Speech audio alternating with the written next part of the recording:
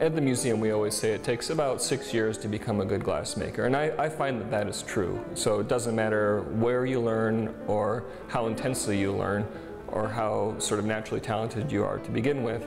It always takes 6 years. It takes a long time to develop an understanding of the material because it is very dynamic, because it's always changing. So it just takes a long time to get to know it.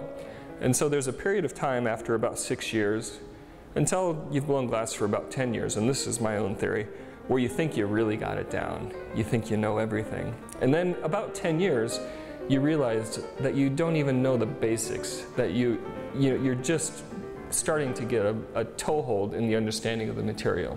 So there's a period when you think you know it all, and then after a while, you learn that you still have a lot to learn. There are actually thousands of different types of glass, and I've been fortunate enough to work with Pyrex and work with soda lime glass and work with lead glass, and they all have a little bit of a different characteristic. Even within soda lime glass, which is the basic formula, there are thousands of different compositions that give it many, many different working characteristics.